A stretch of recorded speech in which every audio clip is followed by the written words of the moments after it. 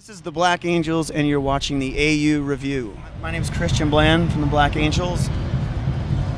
I'm Alex Moss from the Black Angels. Thank you for having us in your city. You've brought some nice weather. Yeah, welcome. Glad to have you. You're just saying you've played 3 shows already. You're about to play your 4th. How have they gone this year? So far, it's been great. What do you think?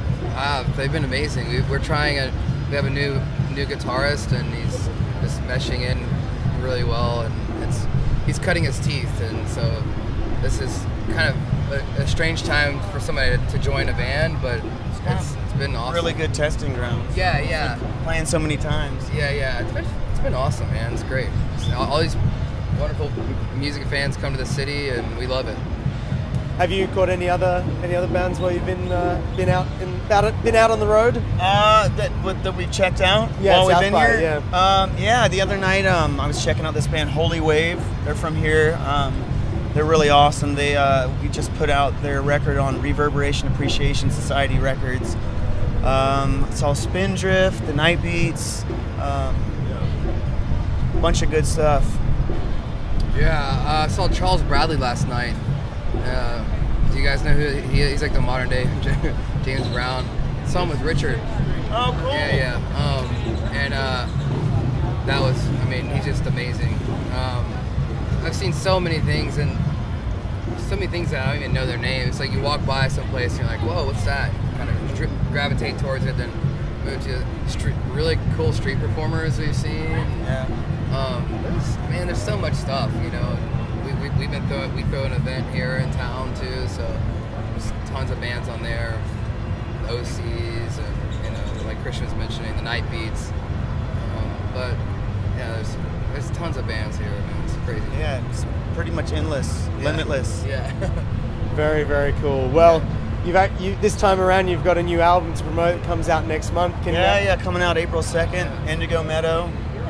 Excited to finally get that out. You've been working on it for a while.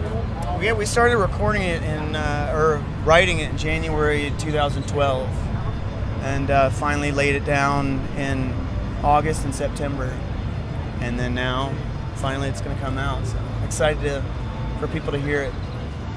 Yeah, it seems like, well, we did like a few months of pre-production, and then we took time off, and then we recorded it. It seemed like a long time, but we didn't go right into pre-production and go and make it. Wasn't there a few months in there where we just kind of sat around for a little bit and did something else? Yeah, a little bit. Yeah. But yeah, it was like the first 2 albums, it was more touring.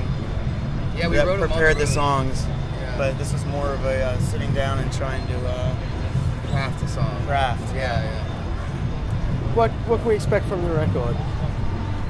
I think it's a combination of all the albums in one, but just pushing our songwriting even further, trying to come up with new sounds from way out. Yeah, just trying to evolve. I think Christian put it well. It's a little bit of everything from everything we've done from the first record, and then now this. So it's a little bit of evolution. It still sounds like the Black Angels. You put it on, and it's weird to say that from the inside, but listening to it still sounds like our band. But yeah, we're super stoked on it. Super stoked.